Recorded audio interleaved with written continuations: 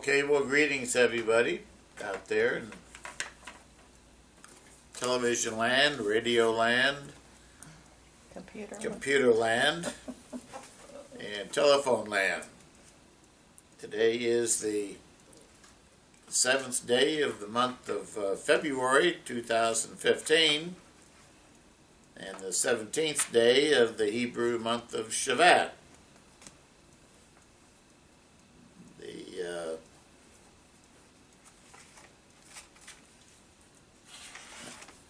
Hebrew calendar is a day ahead of us as usual, as I've said over and over. But you really cannot get ahead of God, and His calendar is determined by the beginning of each month is a new moon, and the new moon is the little crescent moon as it appears right after the dark of the moon. So today is the 17th day of the month of Shevat, not the 18th day. But be that as it may, one of these days I think the Jews will get back to the calendar God designed and created for them, for His people, probably when they rebuild the temple or a house of worship up on the Temple Mount. And then maybe they will return to the ways of God and the Torah and the Scriptures and take it more seriously. But they're definitely not doing that today as a whole. Even so, we are living in the end of this age, and the twilight is deepening and the darkness is approaching, and the end of the age is upon us, and it's time to draw near to God and to get right in the sight of God, to seek Him with all our heart and soul, as David said in the Psalms. My heart pants after you, O Lord, as the deer pants after the water brook, hungering and thirsting.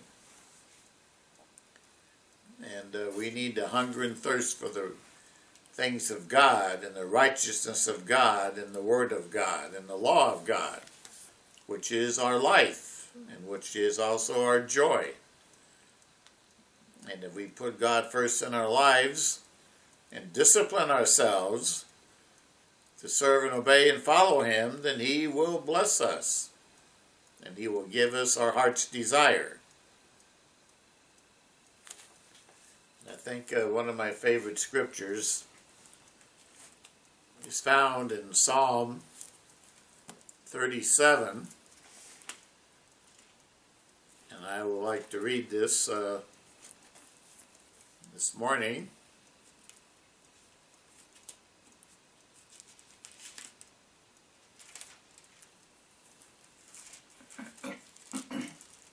Psalm 37, a Psalm of David. Beginning actually in, I'll begin at the beginning of the Psalm, verse 1. David says, "Do not fret yourself because of evildoers, or the wicked around us today, nor be envious of the workers of iniquity," and all their riches and yachts and private aircraft and millions or even billions of dollars. God says, don't be envious, for they shall soon be cut down like the grass. You ever mow grass? Get the lawnmower out there and mow it down, it just lies there flat, cut off. That's what's going to happen to the wicked.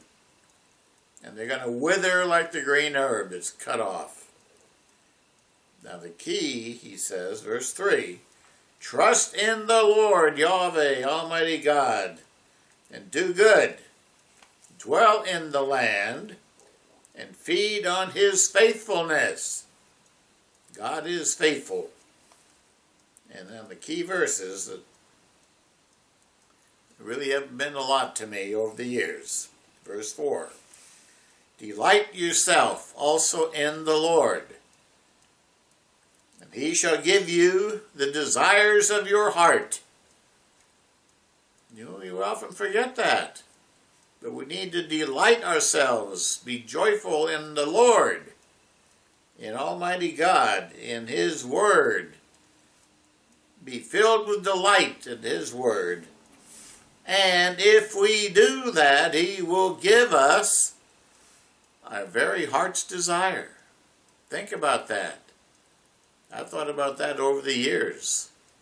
I think one of my heart's desires was to have a good mate, a good wife someday, back when I was single all those years.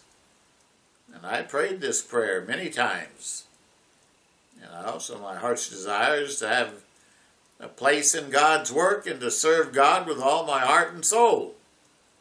And God has made that possible too.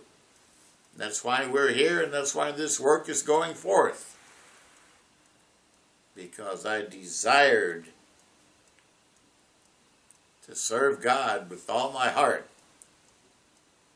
And He has given me my heart's desire, this work to do, to proclaim His warning message to this end-time generation before it's too late. Not just to proclaim the basic facts about Christ being the Messiah, but the in-depth truths of God's Word. The truth about the calendar and the holy days, the Sabbath, the Passover, Pentecost, counting the Omer, the unleavened bread, Feast of Trumpets, the call to repentance, Yom Teruah, the Feast of Judgment, or the Day of Judgment, Yom Kippur, and Sukkot, the Feast of Tabernacles, and what it really means. And Shemini Atzeret, the last day, the 8th day, the new feast all by itself, and how it projects and pertains to eternity and our calling and our destiny as human beings, our great, awesome potential, what God desires us to be and to do in the future, if we prepare, if we get ready, if we commit ourselves to obeying God and following Him. You know, I'm just working this week on my new book, which is basically just about finished now, the Holy Days, the Mystery of the Holy Days. Now, I think it's going to be a smashing, absolutely breathtaking book of profound and deep understanding for people, especially those who don't know the plan of God. They're going to see it revealed for the very first time, and a lot of the others of us are going to be reminded by it of the depths and of the riches of the mercy and great purpose of God in our lives. We need to be reminded. There's a universe out there waiting for us. You know, and God is going to work out His plan. And this past week I was working on the cover design, and I worked up several different covers, and then inspiration came to me one morning as I was meditating and praying and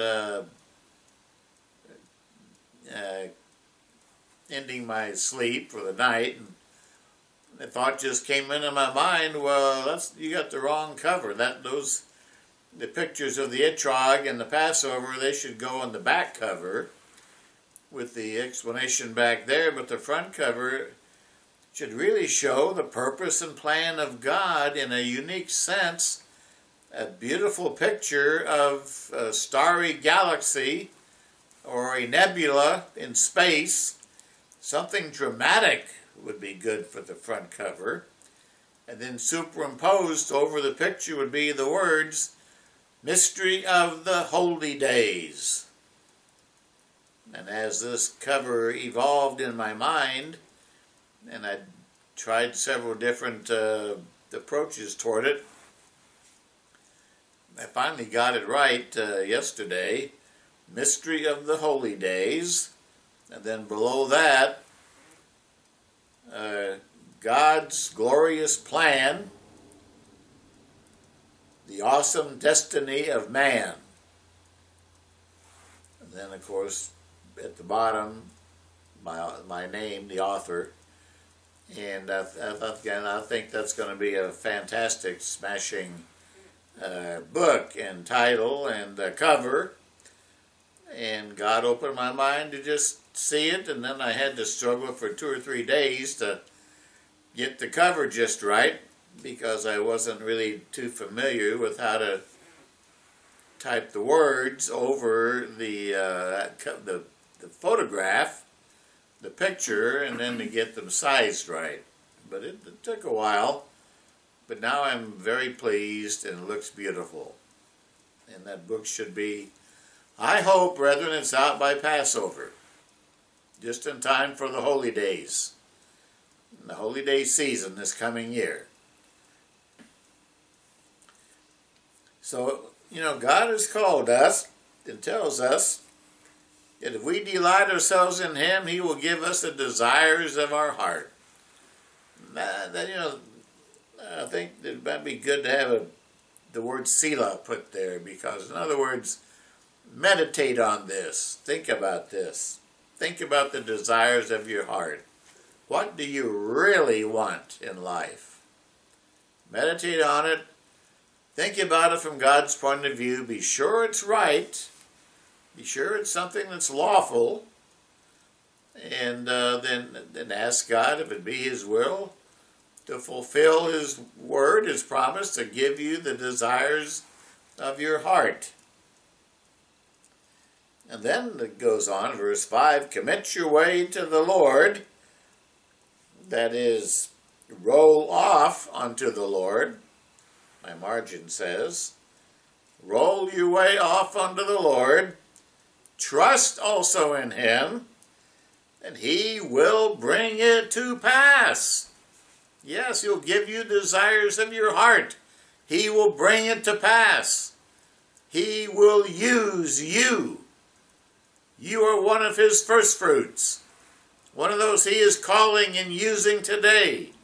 Your prayers are vital for the work of God. Your energy, your Bible study, your preparation, everything you do, brethren, has an impact on your brethren and on the people of this world who are hungering and thirsting and wailing and crying in anguish and pain, yearning desperately for the coming of peace and the kingdom of God. And they don't even know it. They don't know what's wrong, but everything is going to hell in a handcart today in the world around us. ISIS is exploding in the Middle East, and Obama's kidding himself and feigning ignorance and saying, well, the Muslims, they're 99.9% peaceful.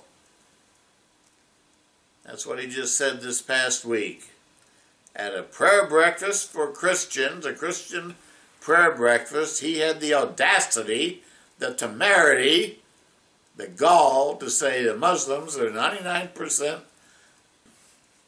peaceful people. And he said we must not get up on a high horse, because Christians also have butchered and raped and killed and maimed people. In essence, the Christians have a black eye too. And Christians are no better than Muslims, these Muslim extremists. Well, he won't call them that. But these extremist, fanatical jihadists. But he won't call them that. These friends. These friends, if not a member of the Muslim Brotherhood. This past week he invited the leading Muslim Brotherhood members in the United States to the White House, to the Oval Office, for secret consultations between him and the Brotherhood. What kind of nefarious, evil, skullduggery and wicked plans were hatched in that secret confab? I'd ask you, brethren and people listening carefully, you know, it was kept secret. And yet this was between the Muslim leadership in America, and they support jihadism and Wahhabism and Hamas, terror groups in the Middle East.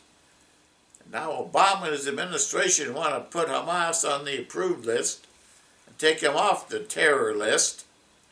I tell you, it just makes me shake my head.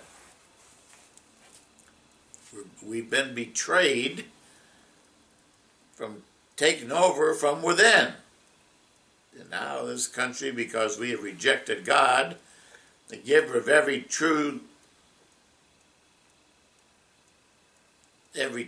every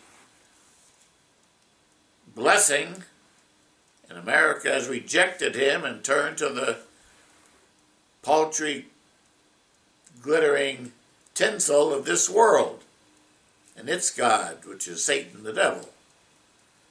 People don't know that, they don't recognize it exactly, but yeah, they don't know what they're doing. It's like it says in Proverbs 14 verse 12, there's a way that seems right to a man, but the end thereof are the ways of death. America is going the way that seems right. People think, well, we need to befriend the Muslims and be friends to the pagans and the unbelievers, and maybe if we make friends with the 2 billion Muslims in this world, we can have peace. But how can a rabbit, let's say, make friends with a scorpion? You ever hear the story about the horse and the scorpion, and the flood waters were rising, and they were in danger of drowning, but across the river there was this island. And so the scorpion said to the horse, let me climb on your back and carry me over to the other side of the river, and we'll live. And the horse looked at the scorpion and said, what? You want me to give you a ride? Why, you'll kill me. You'll sting me with your stinger, and I'll go into convulsions and die. And the scorpion said, well, why would I do that? If I did that, then I'd die too, because we'd be in the middle of the river, and the flooding is, if we didn't get over to the island, then I would die. So I won't sting you. You're my transportation. So the horse nodded his head, his muzzle up and down, and said, well, all right. And the scorpion climbed on the back of the horse, and the horse plunged into the river and began to swim across the river and got halfway to the other side, and out came the stinger. And the scorpion stung the horse and said, I told you were going to sting me. As the horse disappeared beneath the waves, and the scorpion with him, the scorpion said, yes, that's right, but that's what we scorpions do. That's what we're born to do. Well, I look at the Muslims and their religion, and it is not a religion of peace, contrary to Obama's claims.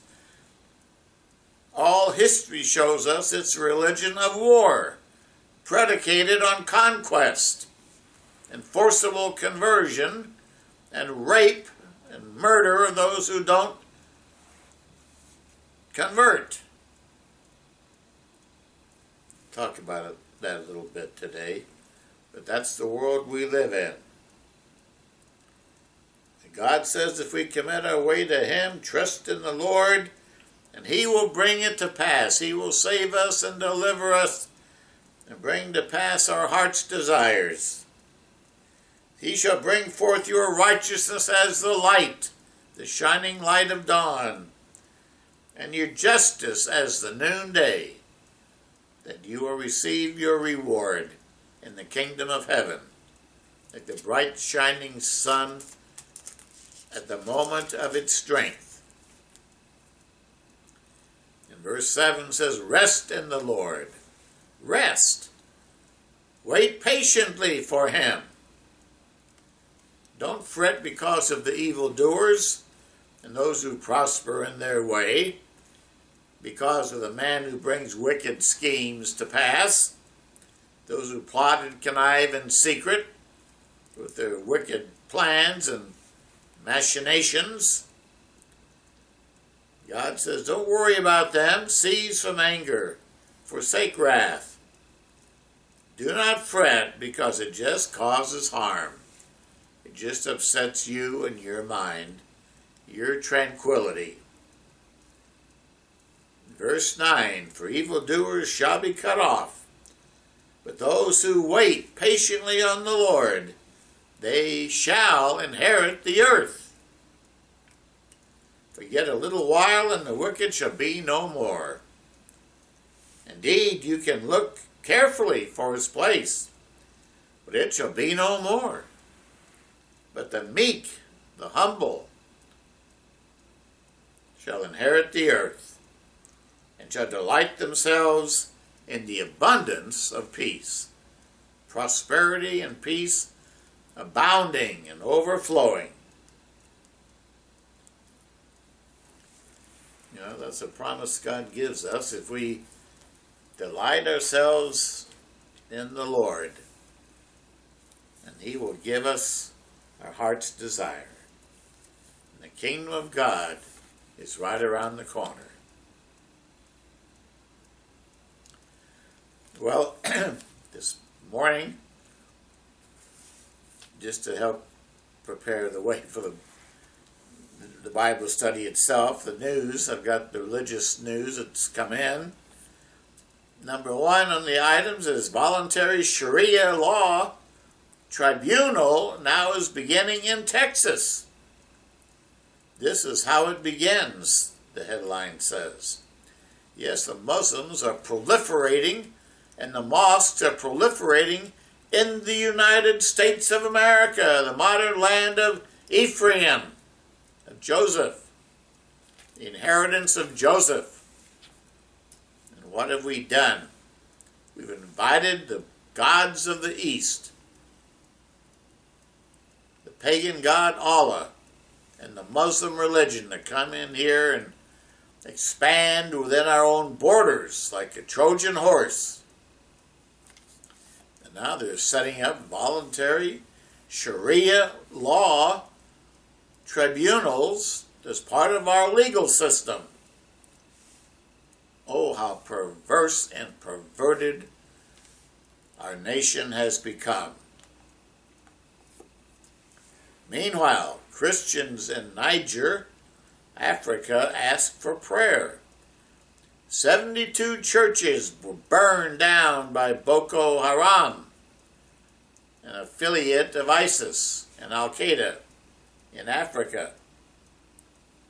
And the fight in the war in Africa between the Muslims and the Christians isn't over yet, not by a long shot.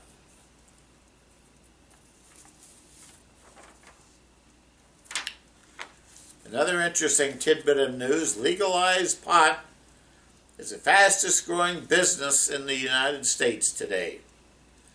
Colorado has legalized it, Washington has legalized it, and now legalized pot growing is the fastest growing business in the United States.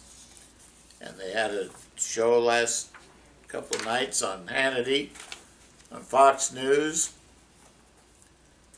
Bill Bennett, who has written a book on America going to pot. And he shows that the pot being grown and used today, the marijuana, is 15 to 30% more deadly than the pot that was used back in the 1960s and 70s in the hippie era. The new pot plants today, the marijuana is much stronger and dangerous. And he says the scientific studies are now in. And if you just smoke one joint of weed or pot a week over the years, beginning as a teenager, by the time you're middle-aged, you'll lose 10% of your mental capacity, 9 or 10% of your IQ. Your brain power will be consumed in smoke by the pot. Reminds me of an article I wrote years ago in the Plain Truth magazine on the dangers of marijuana. And I'd read a book by an author on drugs, a very good writer, and I wrote about a 2-page article in the Plain Truth magazine on the dangers of pot, and I really blasted it. Well, after that, someone put on my desk an article copied from Playboy magazine in their letters to their editor, in which they took on my article and laughed at it and made a joke about it and said it was all nonsense and that there's no danger to pot and there's no evidence and no proof, and that the sources I quoted were not reliable or something like that. Well, now, you know, that was back around 1972. That's 40 years ago. And now the evidence is in and the books have been written and pot is dangerous. And yet America has been blindsided and blinded, mesmerized, hypnotized by the attractions of pot and the spirit, the high, the drug-induced euphoria that it temporarily provides for people who become disoriented. And yet in the long run, it's very dangerous. And Bill Bennett was very strong on that. And the book is out there now, America Going to Pot, or something like that. Another item in the news, 15,000 young Gazan young people being taught in Hamas terror training camps. Thousands of young recruits as young as 15 years of age are learning how to, their curriculum is how to kidnap soldiers, how to use weapons, how to infiltrate the enemy in Israel through tunnels. It's the Hamas paramilitary training camp in Gaza. And that's Muslim, and that's terrorists, and they are Muslim, and that's the name of the Muslim religion today. It's not a religion of peace. It's always throughout history been a religion of conquest. I could say, brother, read some books on it, or get out your, go find the Koran, and just read their own book, the Koran. It's full of violence, and about if your enemy doesn't convert, kill him, especially the Jew and the Christian. It's madness to deceive ourselves to think otherwise. In a magazine I received this past week called Israel My Glory, there's another article about the martyrdom of Christians around the world and the growing genocide of Christians.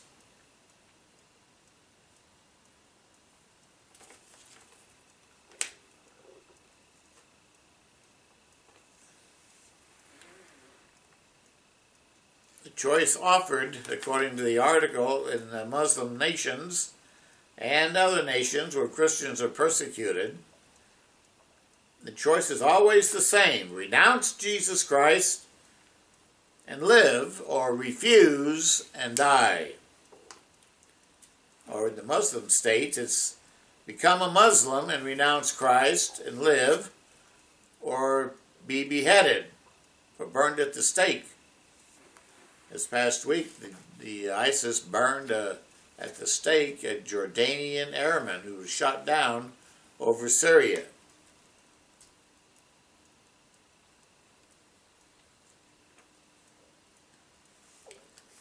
And this is the way the choice is given. In Khartoum, Sudan, for example, a woman was sentenced to death after refusing to renounce her faith in Jesus. The 27-year-old expectant mother was charged with leaving the Muslim faith to become a Christian, although she had never been a Muslim. But her father had been. The judge declared to her, we gave you 3 days to recant, but you insist on not returning to Islam. I sentence you to be hanged to death. She replied, I am a Christian, and I have never committed apostasy. She never was a Muslim. Later, she repeated her affirmation of faith, saying, I am a Christian and I will remain a Christian. Those who do that often wind up beheaded or hanged or dead in the world today. On page 11 of this magazine, it says, Wholesale Genocide. On October 6, 2014, word reached the world that Boko Haram, Islamic terrorists, had burned down 185 churches in Nigerian towns they had conquered. They raided the villages, ransacked and destroyed homes, and caused some 190,000 people to be displaced, including 200 Nigerian girls, whom they captured and carried away into virtual slavery to make them their forced wives, or to sell them into prostitution, or to sell them as slaves. As terrible as those numbers are, the article says, the slaughter in Nigeria is small compared to the roundup of people being killed by ISIS, Muslim terrorists, ravishing the Middle East.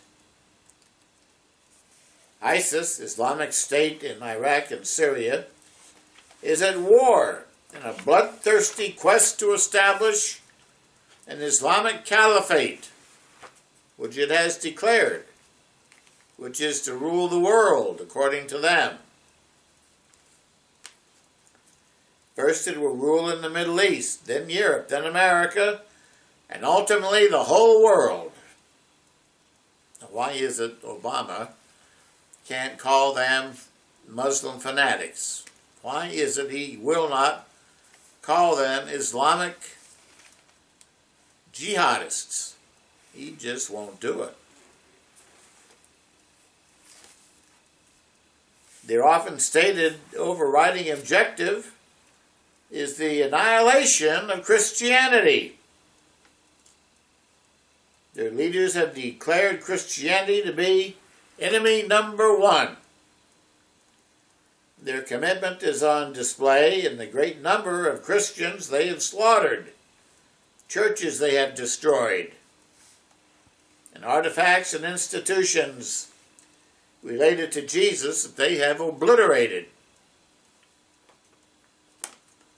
In a recent conference in Jerusalem, sponsored by the International Christian Embassy and the World Jewish Congress, it was reported across the Middle East in the last 10 years, 100,000 Christians have been murdered each year. It's 100,000 murdered every year. 10 years, that's 1 million Christians murdered in the Middle East. That means every 5 minutes a Christian is killed because of his faith. And you don't think the Great Tribulation is here and has begun?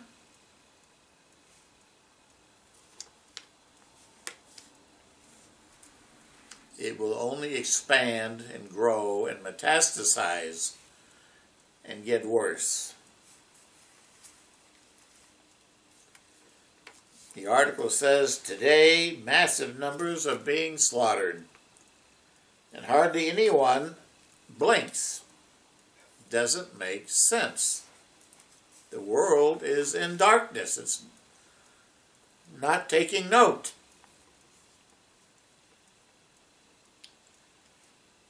In our otherwise seemingly advanced culture, we have become immunized to a generation of human beings who are dying for their faith. We are not evincing a sense of compassion on Christians being slaughtered. But I see shows on television asking for donations for people to help prevent dogs and cats from being put to death, or animals being slaughtered, or small children growing up in foreign lands and in poverty, asking for donations for them. But what about all the Christians being slaughtered? That's not on people's radar scale. The slaughter is being done in genocidal proportions. However, he says godlessness comes with consequences. Look at Hitler's Third Reich. They rejected God and then killed 6 million Jews and millions of Christians and led to World War II and a bloodbath around the world. The Muslims blame America for their unhappiness and their angst, and they blame the West, rather than looking into their own hearts and their own minds and their own way of life and their own religion, which causes them to be so miserable. It's not the fault of the West. It's their own heart. You know, God says, and the Muslim religion doesn't realize this or understand this, but God tells us plainly in Jeremiah chapter 17 and verse 9, the heart of man is deceitful above all things and desperately wicked. That is, incurably sick, my margin says. Who can fathom it or understand it? I, the Lord, search the heart. I test the mind, even to give every man according to his ways, according to the fruit of his doings. The heart of man is deceitful and desperately wicked. So says the Word of God in Matthew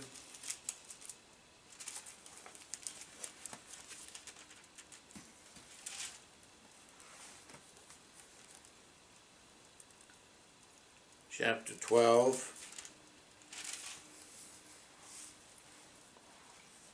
Christ himself spoke to this issue. And he says, beginning in verse 30, he who is not with me is against me, and he who does not gather with me scatters abroad. Therefore I say to you, every sin and blasphemy which will be forgiven men, but the blasphemy against the Holy Spirit will not be forgiven men. Anyone who speaks a word against the Son of Man, it will be forgiven him. Because they just don't understand. They don't know that Christ is the Messiah. They are in ignorance, so they often speak against him, as the Muslims do, well, that can be forgiven. But whoever speaks against the Holy Spirit, the Spirit of love and truth and knowledge, that will not be forgiven him, either in this age or in the age to come. And that's what these Muslim fanatics are doing. They are doing evil works and thereby speaking against the Spirit of God, contradicting God's Spirit, which is a spirit of love and joy and peace. They are violating that and speaking against the Holy Spirit by their words and their actions. So Christ said, verse 33, either make the tree good and its fruit good, or make the tree bad and its fruit bad. For a tree is known by its fruit. The actions, the fruit of these extremists and fanatics like ISIS and the Muslim Brotherhood is evil, it's corrupt, it's bad, it's perverted, it's poison. And so that's what Christ says about them. Verse 34, brood of vipers, he says, how can you, being evil, speak good things? For out of the abundance of the heart the mouth speaks. A good man out of the good treasure of his heart brings forth good things like love and mercy and compassion. But an evil man out of the evil treasure brings forth evil things. But I say to you that for every idle word that men may speak, they will give account of it in the day of judgment. For by your words you will be justified, and by your words you will be condemned.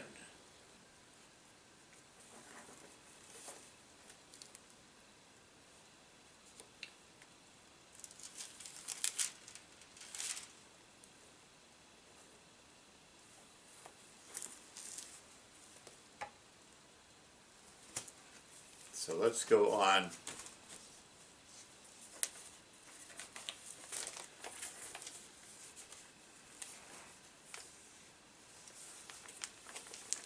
With the news. I also received an email letter from Temple Mount Faithful this week. And Gershom Solomon and the Temple Mount Faithful from Jerusalem, Israel. And in their letter, they're sending out a call to the nations to wake up before it's too late. And they write, the Middle East is changing fast, almost every day. Islamic violence with its cruel and murderous power is gripping the region with new recruits who arrive from Western countries and becoming well-trained lethal fighters of the Islamic Jihad cause.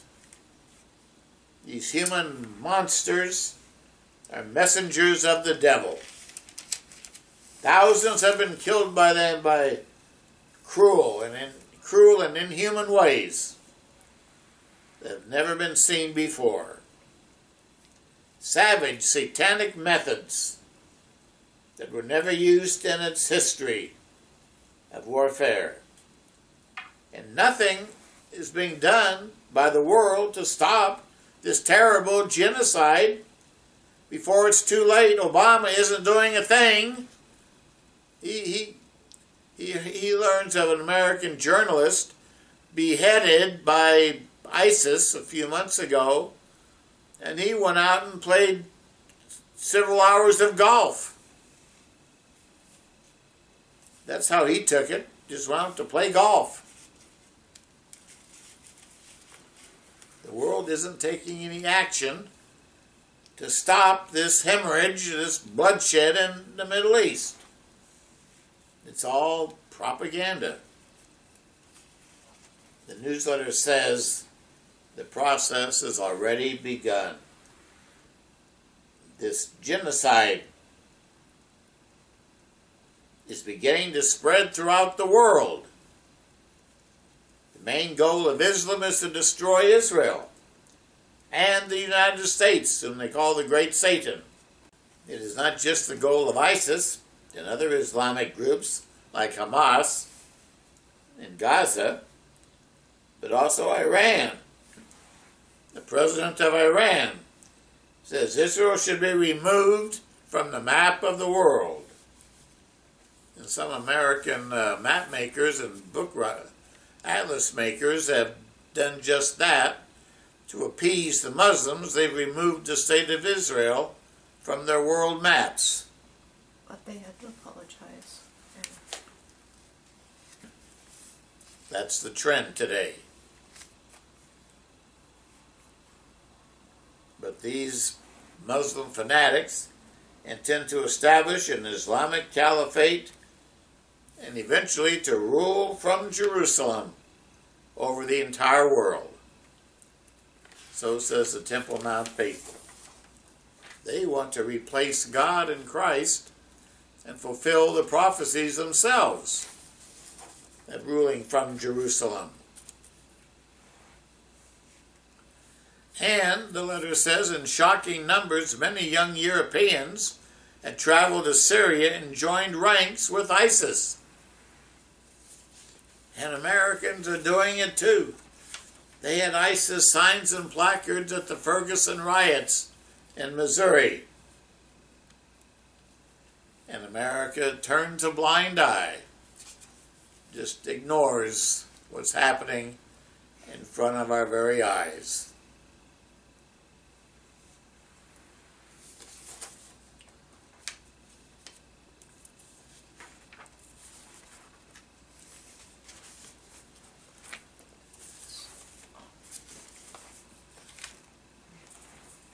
In a letter sent to me by a friend, an article written by Frosty Wooldridge of newswithnews.com,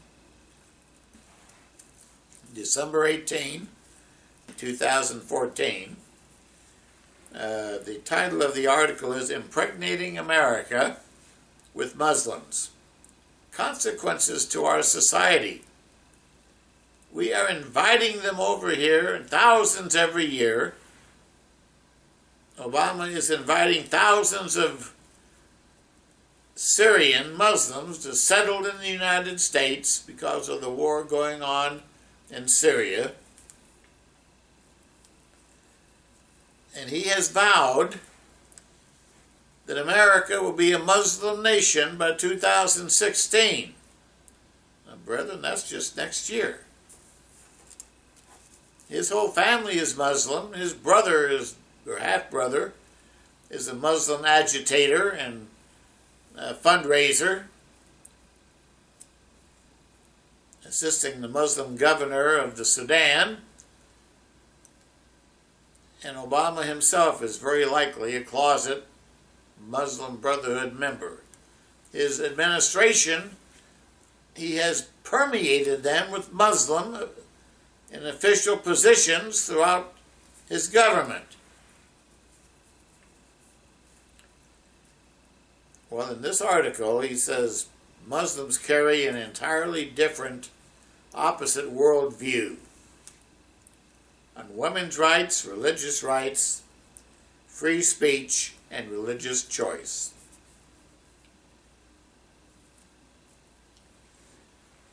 December 16, 2014, an Australian Muslim named Man Haron Monis held 17 people hostage in a downtown Sydney restaurant. He killed 2 of them before he himself was killed. They say he was a lone wolf, but the fact is Islam drove his actions toward violence. In the Quran, chapter 4, verse 89, it says, quote, "They desire that you should disbelieve as they have disbelieved, so that you might be all alike. Therefore take not from among them friends until they fly in Allah's way. But if they turn back, then seize them and kill them, wherever you find them, and take not from among them a friend or a helper. The Quran says, quote, convert or kill all non-believers, end of quote. Muhammad himself, who was an illiterate and savage tribal warlord in Asia,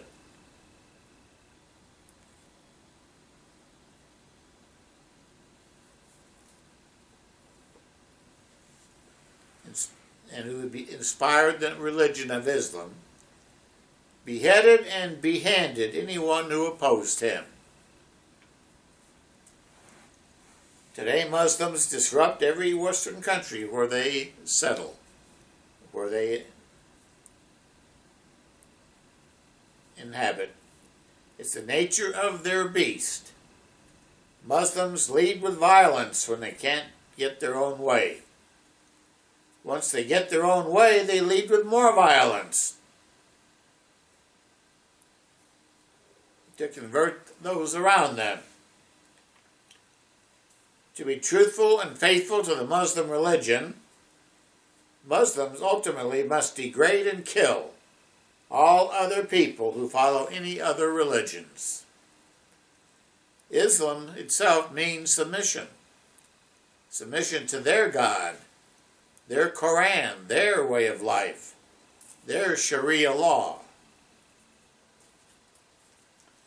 There is no freedom of religions in Muslim lands. All other religions are cast out,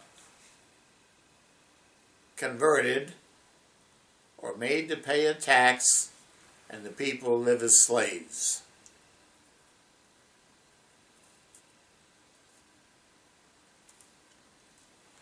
In December 17, 2014, a Pakistani Muslim slaughtered 141 children at a school, all in the name of Allah, their God. This past summer in Moore, Oklahoma, an American Muslim beheaded a fellow worker at a processing plant in America. Last year, a New Jersey Muslim beheaded and behanded 2 Christians for violating the Quran in New Jersey. One American Muslim in New York beheaded his wife for filing for a divorce. Isn't that something else? I guess she couldn't take his high-handed ways. The Muslims are the ones who are riding the high horse today.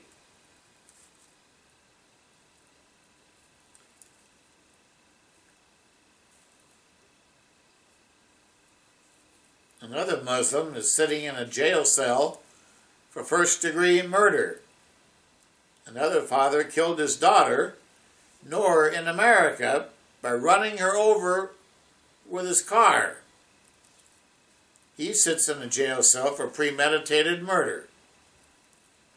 Ironically, Muslims kill an average 5,000 wives and daughters every year in Islamic countries, and they get away with it. They enjoy the right to kill their loved ones in the name of, quote, honor, unquote. So-called honor. It's a disgrace. And now they're bringing it to America. And we are so blind-eyed, blind and stupid we allow it. We elect a Muslim-leading, Muslim-loving president who hates the way of God and Christianity, who makes fun of the Bible and Christianity and mocks the God of the Bible and says he's never heard a sweeter sound than the Muslim call to prayer. This past summer, the article says, African Muslim Boko Haram captured 300 African girls, raped as many as they could take along with them, and then sold them into slavery. And no one can find them today. The list goes on and on forever. Today in America, Islam wages its centuries-old war against Christians, Jews, Buddhists, Hindus, and every other religion on the planet.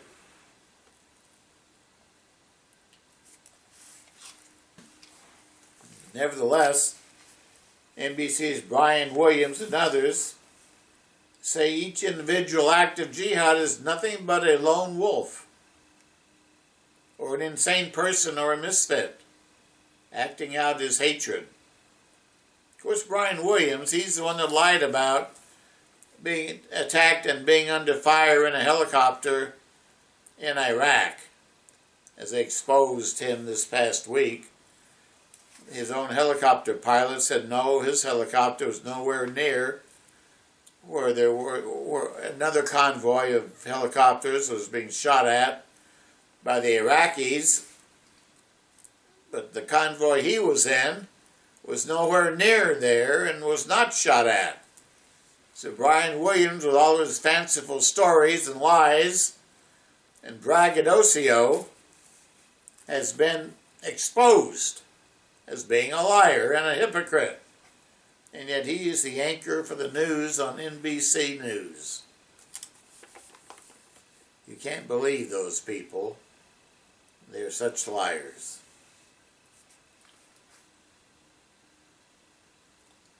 Dr. Ali Gomad, Grand Mufti of Egypt, has said, Muslims must kill non-believers, whoever they are, unless they convert to Islam. They're commanded by the Quran to kill all idolaters, and if you believe in the Christian God or the Bible, or if you're a Jew and believe in the God of the Bible, then you are, in their eyes, an idolater. You know, they have it all backwards because Allah is the idolatry. There is now evidence that the name Allah was one among about 300 different gods worshipped in the Arabian Peninsula at Mecca. And when Muhammad came along, he picked that one to exalt him and call him the supreme God. But if you go back into ancient history, there was a god called Allah and Alat, one male and one female, and they correspond to Nimrod and Semiramis of Bible history, the beginners of the idolatrous system of this world. So that's just one more branch of the idolatry fostered on the world by Nimrod and Semiramis. Allah is just another name for Baal.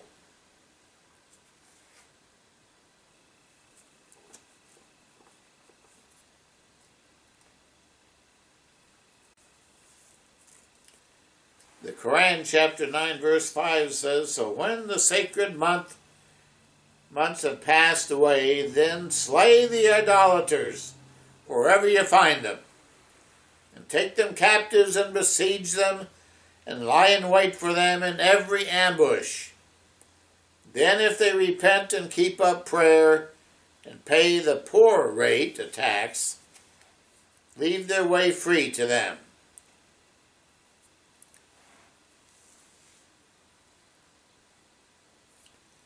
According to the article today, as of 2014-2015, around 7 million Muslims live in America. They fled bloodthirsty poverty, misery, and tyranny in their own countries. Yet here in America they continue pressing for their own religion and their own way of life, but saying that our way of life offends them. Our religious beliefs offend them.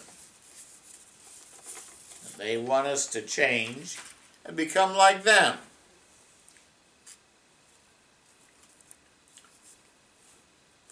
Interestingly enough, in 1899, Winston Churchill wrote these words: "Individual Muslims may show splendid qualities, but the influence of the religion paralyzes the social development of those who follow it. No stronger retrograde force exists in the world."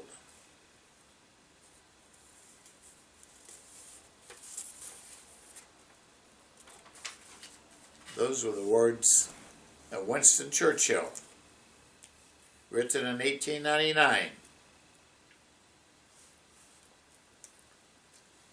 Part 2 of this article by Frosty Wooldridge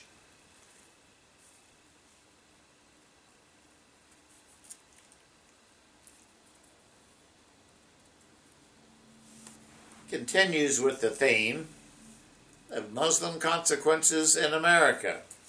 If we tolerate this religion in our midst, which our government is doing, by inviting thousands more to come and settle in our country every year, so we are sowing the seeds for our own fiery holocaust and destruction.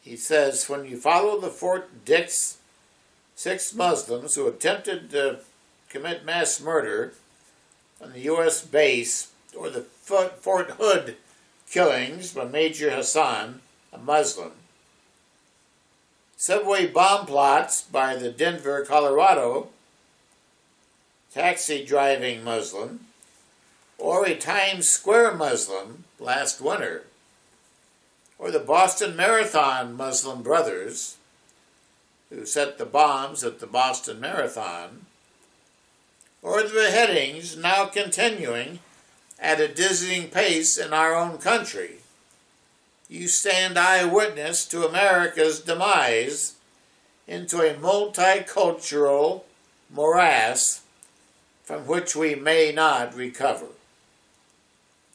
The balkanization of the United States has begun. That means a splitting up and subdividing.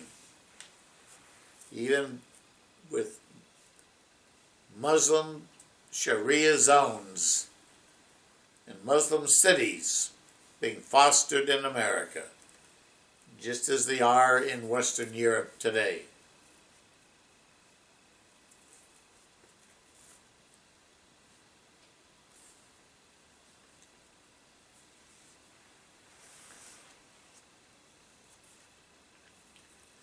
The United States, he says, expects to legally import over 100 million immigrants within 30 years.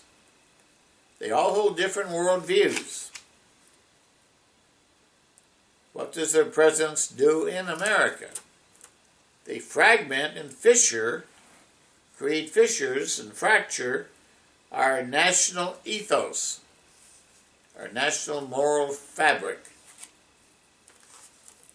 our own standards of morality.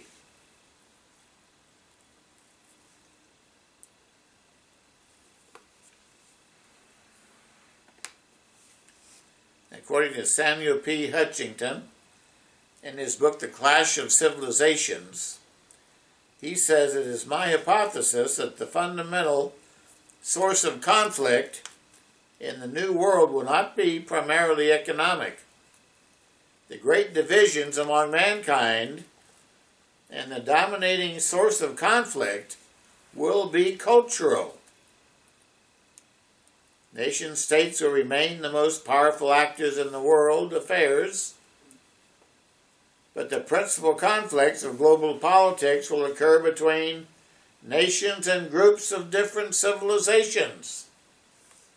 The clash of civilizations will dominate global politics. The fault lines between civilizations will be the battle lines of the future. And that's very reminiscent of the book of Revelation and the first and second woes of the 7 last trumpet plagues. The clash of civilizations, north against south and west against the east.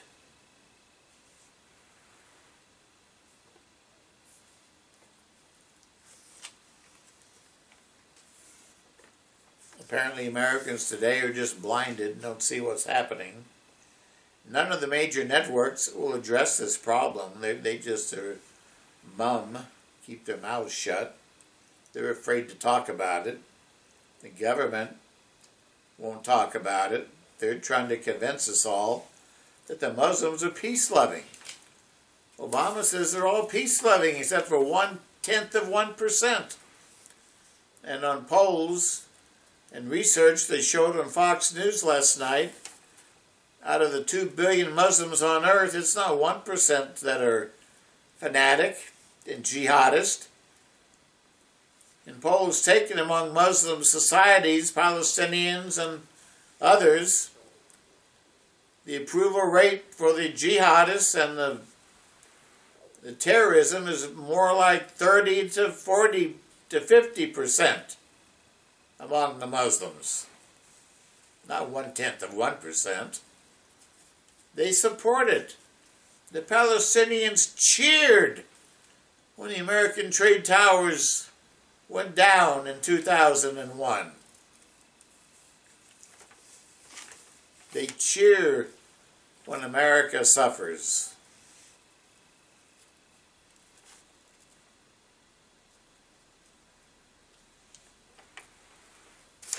Foremost goals among Muslims, he says, is to occupy the White House.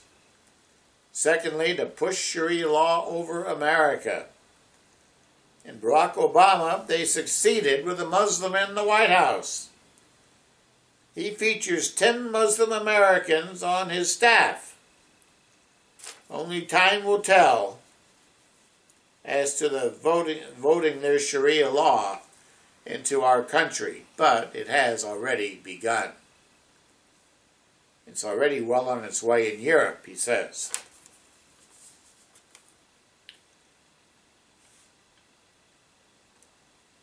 Once Muslims gain control in silent numbers, they overwhelm a host country to implant their own culture, just like a virus overwhelms the host being carrying the virus. In France today, you see 70 no-go zones where French police, law, and culture surrendered to Sharia law. Under Sharia law, women lose all their rights.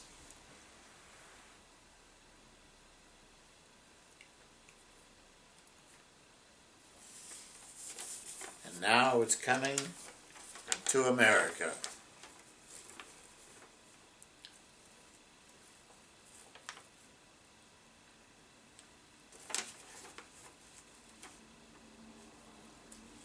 The article goes on, Islam offers no age limit for marriage of girls under Sharia law. A man can pay a dowry and sign a marriage contract with parents of a toddler girl and consummate the marriage at age 9. Recent cases in Yemen and Saudi Arabia exposed the tragedy when 8-year-old girls filed for divorce from their over 50-year-old husbands. And one Muslim authority challenged the Saudi marriage high official, Dr. Ahmad al-Mubi, who stated in 2008 in an interview on LBC TV, he said there is no minimal age for entering marriage.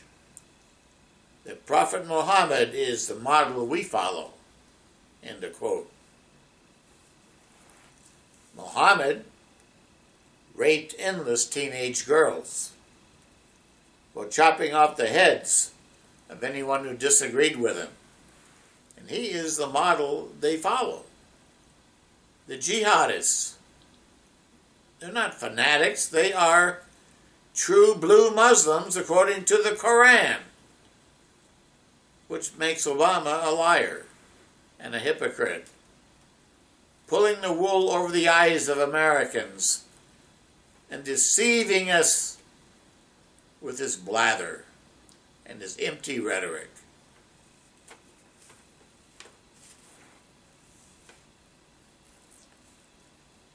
The article concludes, our country, America, stands in the crosshairs of a multicultural nightmare, bequeathing violence upon us as our Congress and President dump another 100 million legal immigrants onto this civilization within 30 years. We need to reduce all immigration to less than 100,000 annually, and no more Muslims if we hope to survive the 21st century. We citizens, he says, must stop kidding ourselves. We stand eyeball deep in trouble. Eyeball deep in trouble. And he brought it upon ourselves.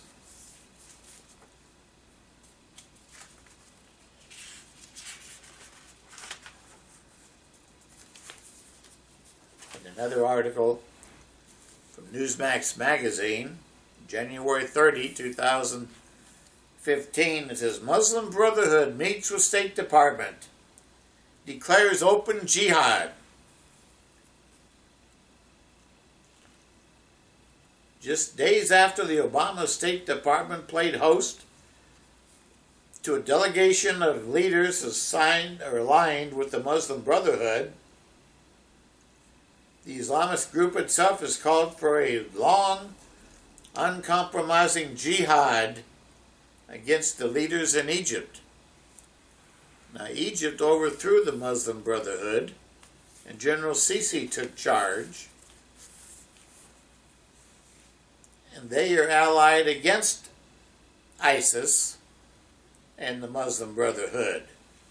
But America, of all the paradoxes, we are allied with the Muslim Brotherhood, supposedly,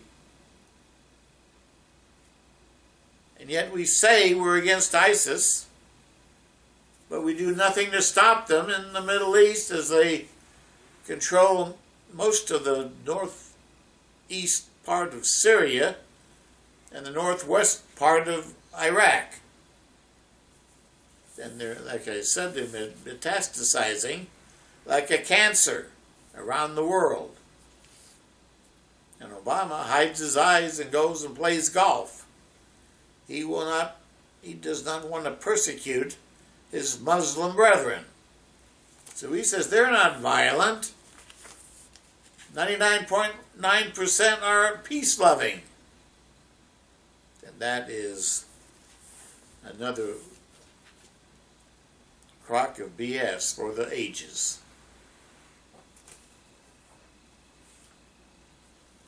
Our State Department is aligned with the Muslim Brotherhood.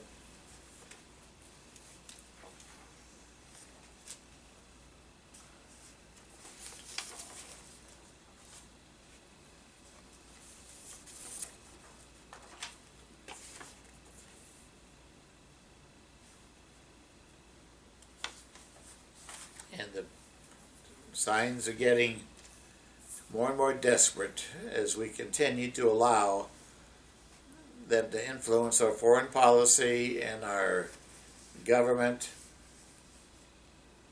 And we may well be, if Obama has his way, largely a Muslim nation by 2016. That seems incredible. That seems incredible. But he said that. And when he was elected president, the Saudis boasted and said, we have our own man in the White House.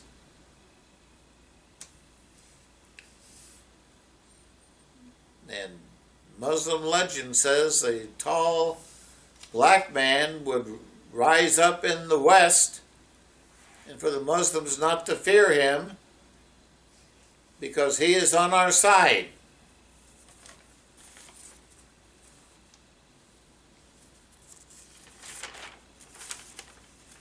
Well, maybe we will discover soon whose side Obama is really on.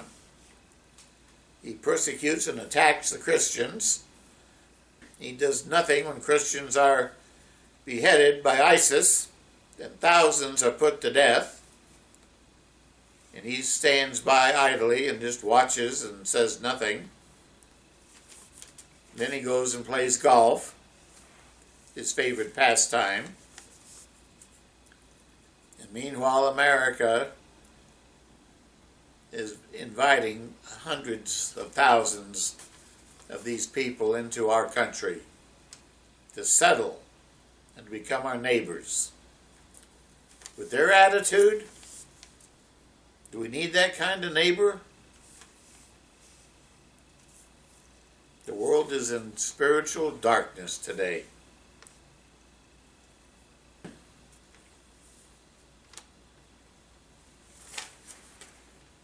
Rabbi Shlomo Riskin, in a recent article in the Jerusalem Post,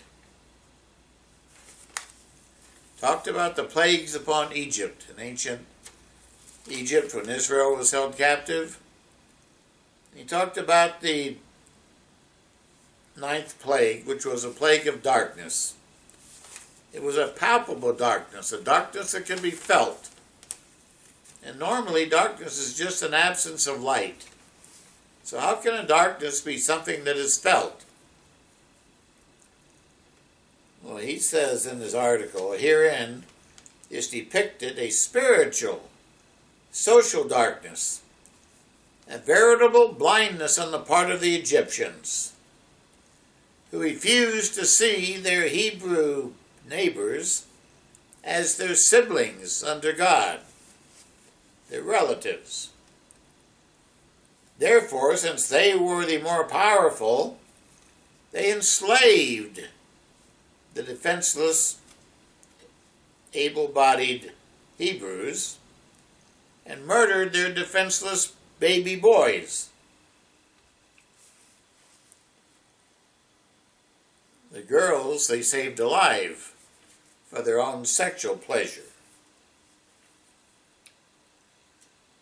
And Shlomo Riskin says, I write these lines with trembling fingers after a horrible, horrific week in which 12 individuals were murdered in Paris. In the offices of the magazine Charlie Hebdo, in an extremist Muslim attack. The style of the magazine was that of satirism. They satirized the Prophet Muhammad. 2 days later, January 9, 4 individuals were murdered in Paris, in a kosher supermarket. Their sin was buying kosher food. Think about it, brethren. The frightening aspect of this is that it comes on the heels of an extremist Islamic explosion, not only within the Middle East and Asia, but within Europe as well. The peaceful Islam of the Sufi and moderate Sunni variety, the Islam which gave the world translations of the Greek mathematics laws and philosophers, has given way in our age to extremist Wahhabi Islam, exported from Saudi Arabia. Wahhabism, which is seeking world domination, jihad of conquest, by the sword around the world. That's what's on the march today, Obama notwithstanding. And Shlomo Riskin says, the world is sleeping at the wheel. Iran is being allowed to continue to develop nuclear weaponry and intercontinental ballistics missiles, which they now have, which can reach America. And Obama says, we want to negotiate. What is there left to negotiate? He does not want to impose sanctions, so he's giving them a free ride, a free pass to nuclear weapons with which they intend to destroy America. Who could figure? How bizarre.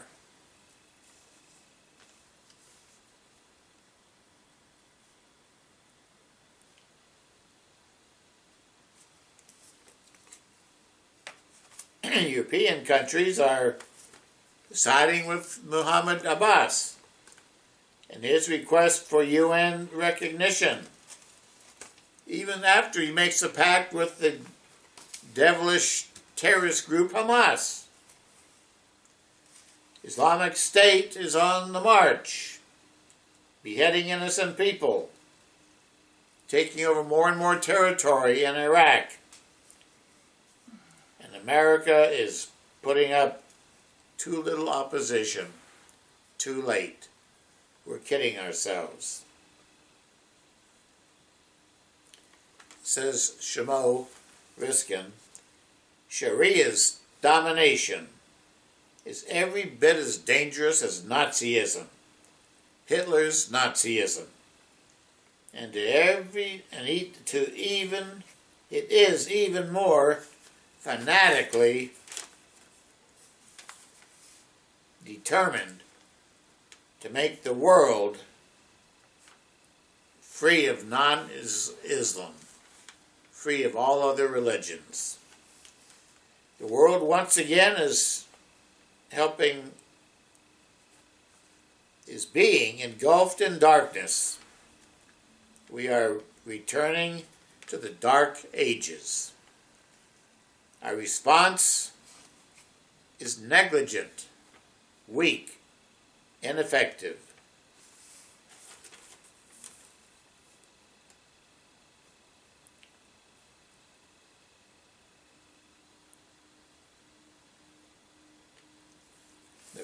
The religion of Islam, he says, is being hijacked by fanatic, mono-satanic Islam.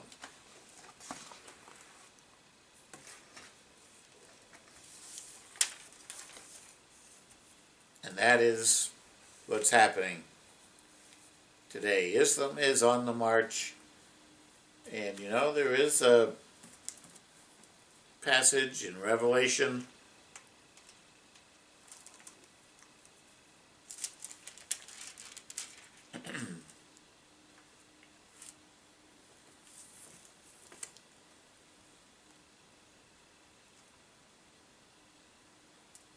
Revelation chapter 9.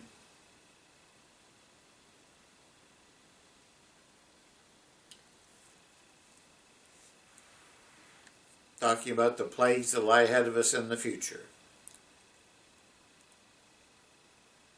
And John says, the fifth angel sounded, verse 1, and I saw a star fallen from heaven to the earth. That represents an angel.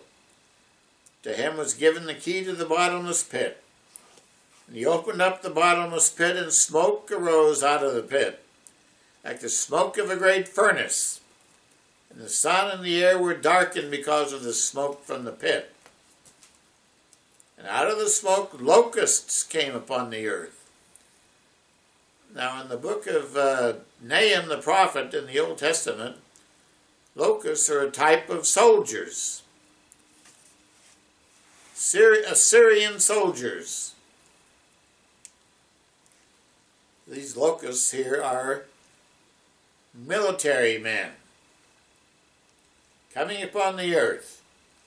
And to them was given power like the scorpions of the earth have power. And they were commanded not to hurt the grass or the green thing or any tree, but only all those men who do not have the seal of God in their foreheads. And they were not given authority to kill them, but to torment them for 5 months, with torment like that of a scorpion when it strikes a man with its poison. In those days men will seek death and will not find it. They'll desire to die, and death will flee from them.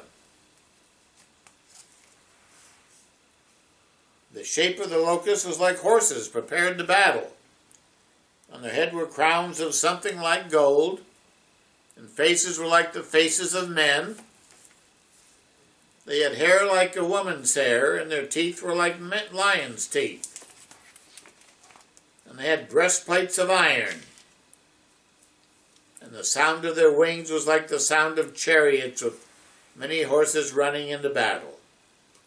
They had tails like scorpions to sting in their tails, and power to hurt men 5 months. And they had a king over them, the angel of the bottomless pit, whose name in Hebrew is Abaddon, or destroyer. But in Greek his name is Apollyon, means the same thing. And that plague will torment men 5 months. He's talking about war between the world and Islam. The West and the world and Islam. And that leads up to the final woe and World War III, as we find the sixth angel sounds. And then the final war to end all wars breaks out, leading to the intervention of Christ to usher in the kingdom of God before mankind annihilates itself. These things are fast approaching. The world is getting set for doomsday. The clock is ticking down. The Muslim threat is rising up. The scorpions are getting ready to sting. And brethren, only those who have the seal of their God in their forehead will be spared. We need to draw close to God and ask Him for His seal of protection, and pray constantly that we may be accounted worthy to escape and to survive to the coming of the Lord Yeshua HaMashiach, Jesus Christ our Savior. Pray on these things. Amen.